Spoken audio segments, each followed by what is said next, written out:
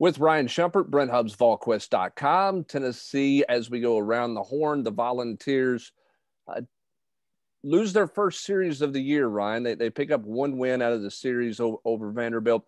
What did we learn about this Tennessee baseball team this weekend?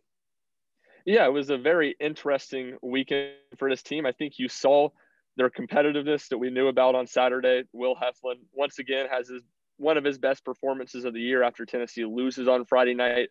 Tennessee kind of kicks the game around gives up the 3 runs after having a 2-out error there in the middle of the game and gives up the lead. And you think big blown opportunity, but they come back and have the big 8th inning and get the comeback win. But I think when you're looking at the team as a whole, I think you're seeing Tennessee needs to get more guys going in the middle of that lineup. Drew Gilbert and Jordan Beck have really been struggling, and you're kind of seeing the ways this lineup can struggle when they don't have those guys going. As Vanderbilt as a whole had a very good pitching weekend. Saturday was kind of the one-off from that with the bullpen struggling. And then I think from the pitching standpoint, I think you saw Tennessee continue to be solid, and you kind of saw Blade Tidwell have his first, I'd say, real bad start of the year. We've talked about it on here the last 2 weeks. He hasn't been his best on Sunday, but he's kept himself in the game. He's pitched well and given Tennessee a chance to win.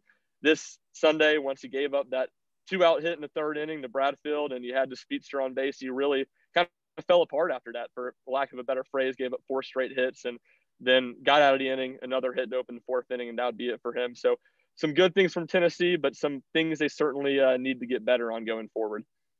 Lots to get to. I want to start with Tidwell a little bit first, if we can. Freshman, he's been good all year long for the most part. Was this weekend a little bit big for him? I mean, opportunity to win the series today against Vanderbilt, second-ranked team in the country. Was this moment a little bit big for him, do you think?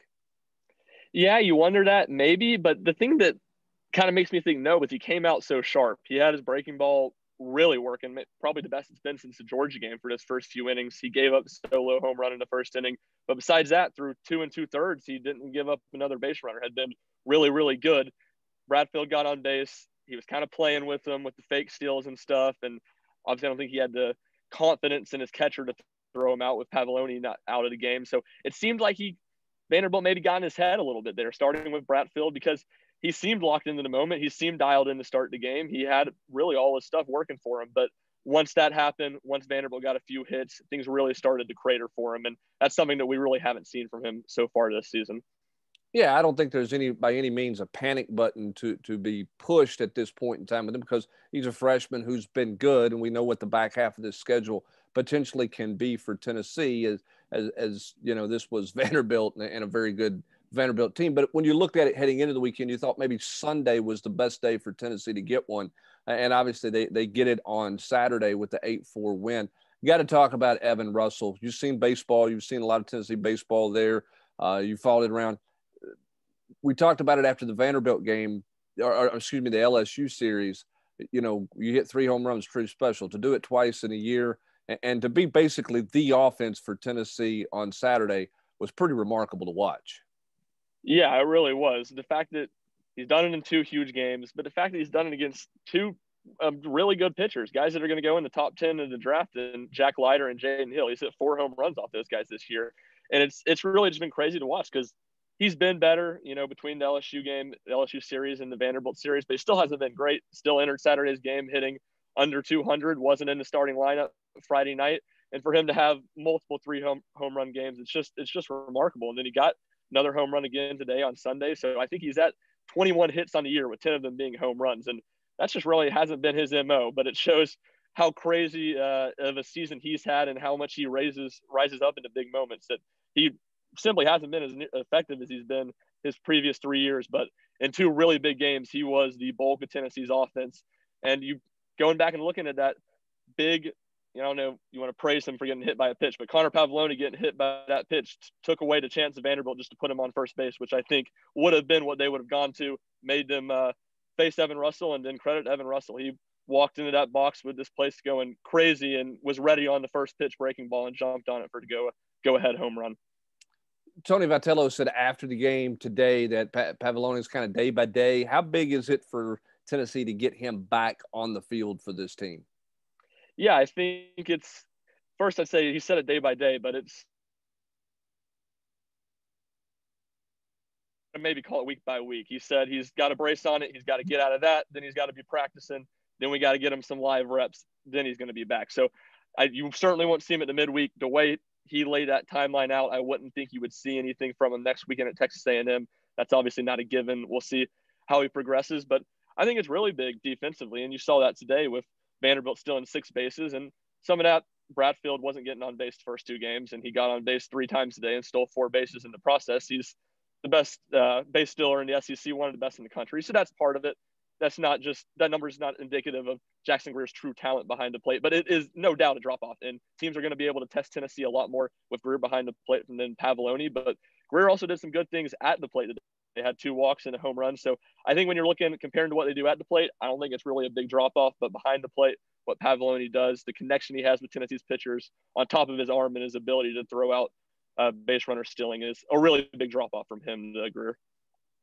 Vitello said after the game that, he managerial decisions on Sunday wasn't very good. His team didn't show up on Sunday the way that they needed to, but there was so much for this team to learn from this weekend. What do you think he meant from that? Because I don't know how many managerial mistakes that were made on Sunday, but what do you think he meant by his team learning from this weekend, and how much this weekend's going to benefit this team down the stretch run of this season? Yeah, I think it was a bit of a positive spin on things, and he talked about just the atmosphere, playing in front of a packed crowd, top 5 matchup. This program hasn't been here, and we talked about it on Friday leading in, that the Florida series was huge and everything was hyped up, but this weekend was just a whole nother level of that. And then some of the other things I think that he was taken from it, as you looked at today's game, 8 runs from Vanderbilt with 2 outs. You got to close the door when good teams have opportunities. And that's the thing, looking at this series, I know this isn't exactly what you asked about, but last weekend, Florida made a lot of mistakes and Tennessee capitalized on it. Vanderbilt didn't make hardly any mistakes this weekend, maybe a few pitches they threw to Evan Russell, but that's about it. They were really good in the field. They made Tennessee earn it. And I think it's kind of seeing what it takes to beat a really good team, seeing that those errors are going to come back to bite you. You have to be clean in the field. You can't hang 2-strike pitches when you're ahead in the count, and that you really have to take advantage of your opportunities, because while Tennessee did that, they did take advantage of their opportunities against Florida. The amount of opportunities they got probably wasn't indicative of what you're going to see against typical top 5, top 10 competition. Vanderbilt did that all weekend. They gave Tennessee their best shot, and they, we talked about it. You would think they're going to bounce back really strong from their first weekend loss of the year, and they did. I thought Vanderbilt played really good all weekend, and Tennessee got a great measuring stick of where they're at right now. Yeah, Rocker was phenomenal on Friday night, and Chad Dallas was really good too. It just, Rocker was that much better. Heflin was really good on Saturday. I thought his best outing of the year. The question moving forward now is, how does this team, do you think, how do they handle themselves the back half of this season? Here's Texas A&M, a road trip. The Aggies are struggling a good bit. Some things seem to open up a little bit for Tennessee. Can this team take full advantage of that? Do you believe this team is capable and in a position that they can deal with success and suddenly being the hunted? I mean, they're going to be the favorite team in a road series at Texas A&M. I mean, can this team handle what's in front of them down the stretch? Yeah, there's no doubt about that. Their next 3 series are going to be clear favorites against Texas A&M, Kentucky, and Missouri. And I think this team can handle it. I do, but it's a different level. It's a different from handling the success last weekend, because obviously they're going to be up for Florida. They're going to be up for Vanderbilt. How could you not be? It's different when you're getting an A&M team that's looking like their coach may get fired at the end of the year, and then 2 teams in Kentucky and Missouri certainly don't have the pedigree of some SEC programs. But this team, they haven't given me any reason to doubt that they could handle it. Vitello is going to keep their focus in the right spot, I think. And, it is there are a lot of young players on this team, but it's still a lot of veterans, a lot of veteran guys, a lot of guys that have been around the block a few times. And it's weird to say that with Tennessee not having a ton of success in the past, but a lot of guys that know SEC baseball, a lot of guys that know you have to bring it every single week, or you can very easily lose a series to a team you're better than. Well, there's no shame in losing this series to Vanderbilt, in my opinion, because I think Vanderbilt's really good. Tennessee found a way and had a great day on Saturday. Didn't get done what they needed to get done on Sunday, but I don't think that there's any reason to suggest that this team is overrated or overvalued. I think Vanderbilt's really that good. And I'm with Tony Vitello. I think there's a lot to learn from this series. It's going to be fascinating to see if this team can stay healthy, Ryan, and if this team can learn to take full advantage of whatever opportunities are placed in front of them, particularly against teams that don't give you a ton of opportunities. Yeah, exactly. And you go back 2 weeks ago, you tell Tennessee fans are going to get through to Florida and Vanderbilt stretch 3-3. You take it every time. But, looking back, they had a chance late in the game to sweep Florida. And then you get to Sunday, which you mentioned earlier, is the game kind of going in. You have the most confidence you can win with a chance to take the series against Vanderbilt. There's certainly still some missed opportunities in a good 2 weeks and plenty of things to learn, plenty of areas to get better going forward and getting ready for the back half of SEC play. All right, my last question. We're out the gate. How good was the atmosphere this weekend? It was very good. I mean, I've just been here 3 years. Obviously, last year didn't get to SEC play. Best two series my freshman year. I saw the Ole Miss and Georgia series. Those places were packed. Lindsey Nelson was packed for both those series, but it was nothing like this weekend. And really, what was so great, I think, about the environment this weekend, it was all three games, which were really good environments. And some of that is to say, good weather helps out a lot. They really haven't had a whole lot of series this year where they've had 3 straight days of good weather.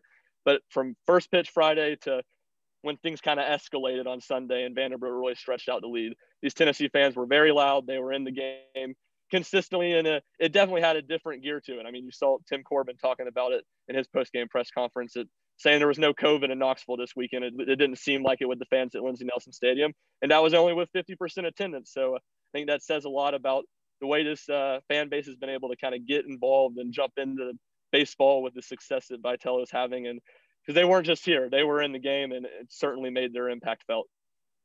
Well, disappointing for Tennessee that they couldn't find a way on Sunday to steal a series against Vanderbilt, but certainly Tennessee proved that they can line up and play with the Commodores on Saturday, and even on Sunday. They just didn't take advantage of some early opportunities in that game. And as for Coach Corbin, I think that was a little message to the fine folks that in Nashville. Hey, I'd like to have some people in my stands because we're getting tired of going to everybody else's venue, getting their best shot, and we can't get anybody in our ballpark. But Tennessee gets one of 3 this weekend and obviously goes on the road to take on Texas A&M. We'll have full coverage of that coming up next weekend, previewing that, and we'll have the 3-2-1 with Ryan tomorrow, as well as this Tennessee baseball team remains in the hunt in the SEC East for sure and remains in the hunt for a regional bid as well. That's going to do it for this edition of Around the Horn. He's Ryan Shumpert, and I'm Brent Hubbs. Have a great rest of your Sunday, everybody.